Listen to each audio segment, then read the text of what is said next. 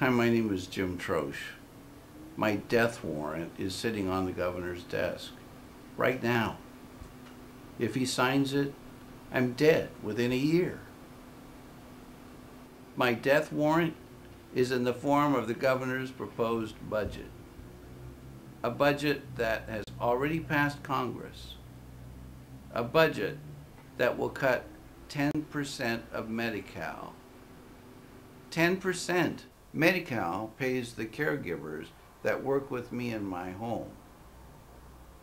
Without them, I can't live independently. But if these cuts go through, I'm going to be sent to a nursing home. I'm an actor and a writer in Hollywood. I love to create. I love to entertain. I mostly enjoy making people laugh. I live in my own apartment. I live my life to the fullest. I don't want all that taken away. If Governor Brown signs this budget, I and hundreds of thousands of other people with disabilities who use Medi-Cal caregivers will be forced into nursing homes. Nursing homes.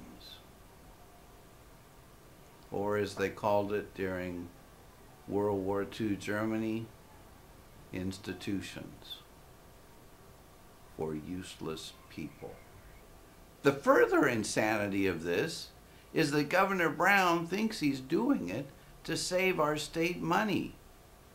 No.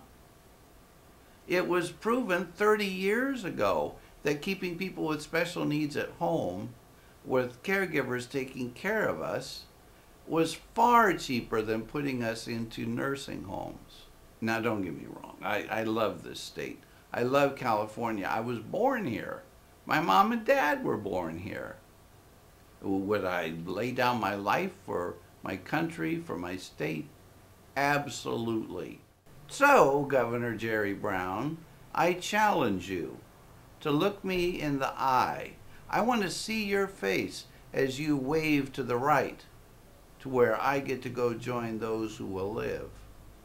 Or are you going to wave to the left?